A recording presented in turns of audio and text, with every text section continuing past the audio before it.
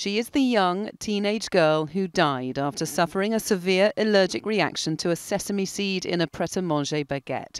Since then, Natasha Ednan-Laperouse's parents have campaigned for change in the food industry.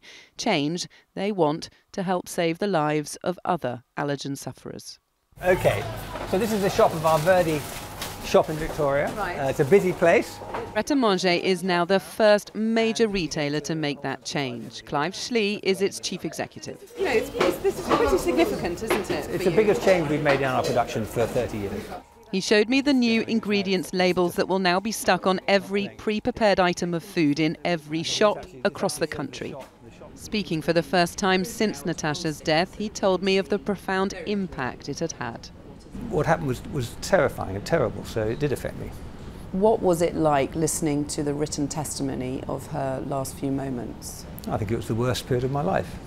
The last 6 months have been an intense period of change, and they have been tough, but I'm pleased that we're making those changes. But it's industry-wide change her parents want, a demand they took to the Environment Secretary Michael Gove, who's promised new legislation. They want all pre-packaged food prepared on site to have a full list of ingredients, including allergens.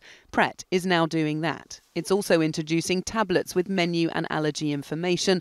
Over 70 of its recipes have been changed to take out allergens, and it'll share reports and updates throughout the year, as well as better train its staff to raise allergy awareness. Do you think that Pret A Manger would have changed had there not have been one of your customers had died? I think the shock of something like that generates change. I think that's well known. So that shock did generate a big change.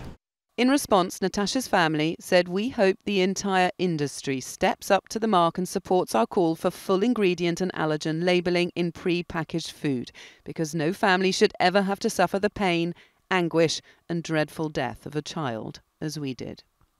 Campaigners say there's no excuse for retailers not to print labels.